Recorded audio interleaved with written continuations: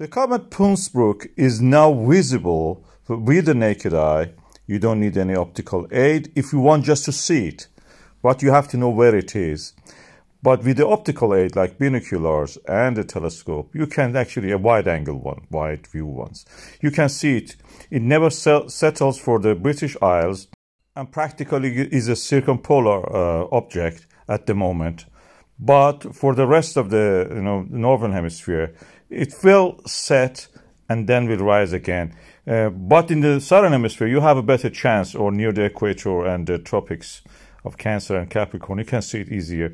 These are the charts showing the position of the comet. At the moment, it's in the constellation pieces and the boundary to the next constellations. But then it moves quick, so it's because it's getting closer in the sky to us. So the travel distance, angular travel distance in the sky, in our point of view, is actually fast. It has brightened up. It was earlier at several bursts of eruption of the ice and dust into the solar system. The surrounding of it, of course, creating a tail and a coma and all that activity. Now is passing the threshold of the 6th magnitude. You can see it barely with the naked eye. You can photograph it if you have a camera. You can. This is just a photograph. You can see that we have done it.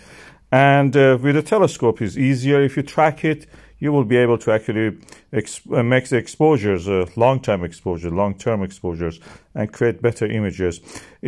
On this month also, at the same time, we will have a solar eclipse visible from Canada. This is a stamp that Canadian Post Office has released.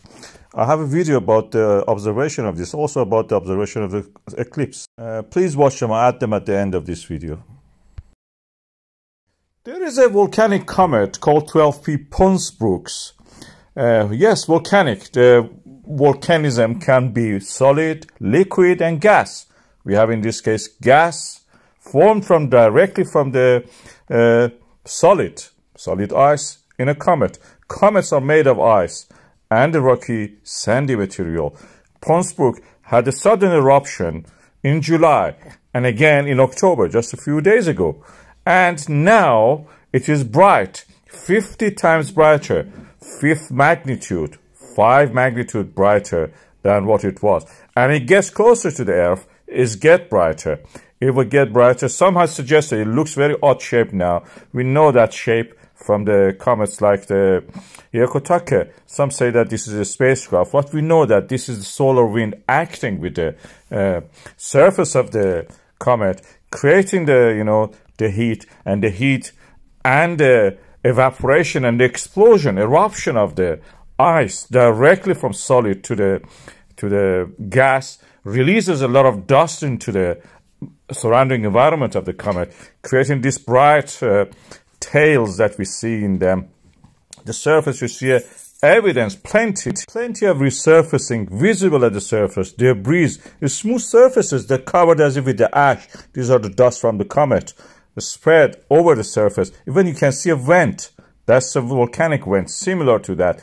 The comet will be visible around the springtime in the constellation, around the constellation of the Orion, moving fast toward the east from the west setting sun.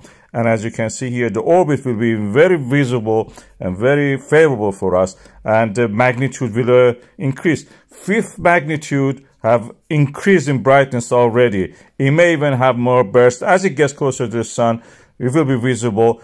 During a solar eclipse in the Americas, you can see this actually. Fascinating time to be 8th of April 2024.